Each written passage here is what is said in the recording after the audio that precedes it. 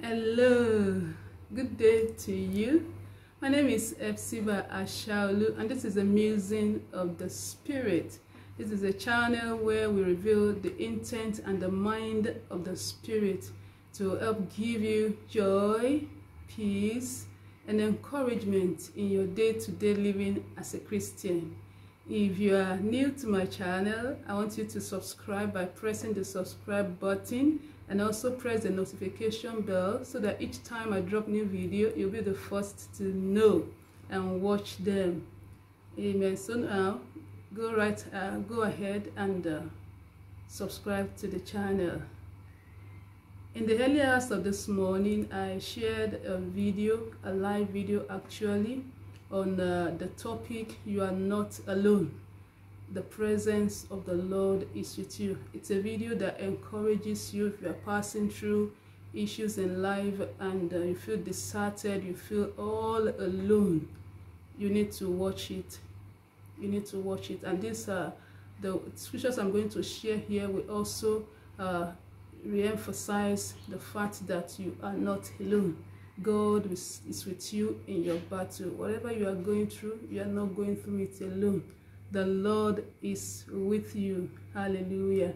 So in this video today, I'll be sharing with you 5 Bible verses that shows that God is with you.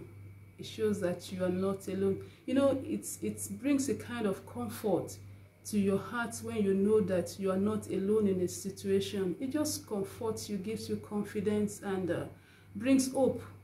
Yeah, it brings hope to your heart that you know that you are not alone, that God is with you. And whatever you are going through will come to an end. It has not come to stay. It's come to pass. So it will pass. It will pass. So this is the Spirit of the Lord encouraging you to hang in there. Hang in there and hold on to God, because you will come out victoriously. It will amaze you what God will do with your life. Hallelujah. So the first scripture I want to share with you is found in the book of Revelation 21 and verse 3. It says, "And I heard a loud voice from the throne saying, Behold, the dwelling place of God is with man. He will dwell with them, and they will be his people, and God himself will be with them as their God." Wow. This is lovely and encouraging. See, the dwelling place of God is with man. God dwells in man. He dwells in us. Hallelujah. He will dwell with us, and we will be his people, and God himself will be with us as our God. What more can you get from God? He said, God, the dwelling place of God is with man. That means God dwells in us. We are vessels, and God dwells in us. This is encouraging. So whatever you are going through, know that you are not alone. The God inside of you will rise up to the occasion and bring you victory in every areas of your life. In the name of Jesus. The second scripture is in the book of Psalm 23 and verse 4. And it reads, "Even though I walk through the valley of the shadow of death, I will fear no evil, for you are with me. Your rod and your staff, they comfort me." This is another great scripture that shows that God is with you. The presence of God is with you. He said, "Even though I walk through the valley of the shadow of death," I don't know the valley you are walking through.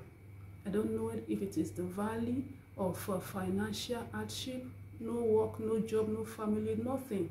You're just alone there. You are walking through that valley. You are walking through that valley. Different kinds of valleys in life. I don't know the one that is tying you down. I don't know the one that is disturbing you. It may be sickness in your body. Whatever the valley is, the Bible says you will fear no evil, because God is with you. His rod and his staff, they comfort you. So whatever valley you are in right now, know that God is with you. He is with you. He has not left. He will not leave you, nor forsake you. Don't be discouraged. Don't be tired. Don't be dejected. Stand up today, because the Lord is with you. Hang in there. The Lord will come for you, and will come through for you in Jesus' name. Amen. The third scripture is in the book of Exodus, chapter 33 and verse 14. And it said, my presence will go with you, and I will give you rest. Child of God, whatever you are going through, know that the presence of the Lord is with you. Wherever you are on the surface of the earth, the Lord is with you, and He will give you rest. All round rest will be your portion. If you can only hang in there, if you can only hold on to Him, if you can only trust in His word and wait patiently for Him, the Lord will come through for you. Hallelujah. Amen. The fourth scripture is in the book of Psalm 46 and verse 1. And it says, God is our refuge and strength. Oh, wow. The Lord is our refuge and strength, a very present help in trouble. He is our refuge and strength. It is only in God that we can find refuge. It is only in God that you can find strength. So hold on to Him. The Lord will strengthen you. The Lord will raise you up. The Lord will bless you again. The Lord will come through for you in your circumstances. Don't give up. No, not yet. It is not an option. Fight and fight through. And I know that the Lord God of heaven will give you victory in the name of Jesus. He is a very present help in trouble. He does not leave. Even though family and friends desert you, don't worry. The Lord will not leave nor forsake you. He will be with you right to the end. He will be with you right to the end. Hallelujah. The fifth scripture is taken from the book of Genesis 28 and verse 15. It said, behold, I am with you, and will keep you wherever you go, and I will bring you back to this land, for I will not leave you until I have done what I have promised you. Hallelujah to God in the highest. He said He will not leave you until He has done what He has promised you. The Lord will not leave you until you get your healing. The Lord will not leave you until you get that good job you are searching for. The Lord will not leave you until He blesses you with finances enough to meet up with your responsibilities. He will not leave you until you come out victoriously. What a great promise we have in the Word of God. Say He will be with you and will keep you wherever you go. He will be with you and will keep you wherever you go. I want you to keep the scriptures in your heart today. Keep them, read them, and repeat them. Confess them. Confession brings possession. Read, confess, and confess them until they become a reality to you.